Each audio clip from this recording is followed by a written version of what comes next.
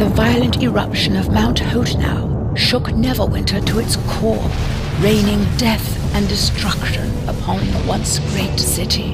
A massive quake split open the very earth, leaving a smoking rift in its wake.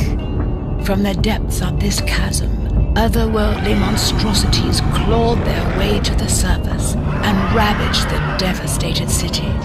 The surviving men and women of Neverwinter fought a desperate battle to push these fiends back. A wall was hastily constructed to keep the city safe, but the creatures continued to gather in great numbers, and word spreads of sightings within the city walls. But strength does not come only in numbers. We must gather our forces and descend into the chasm.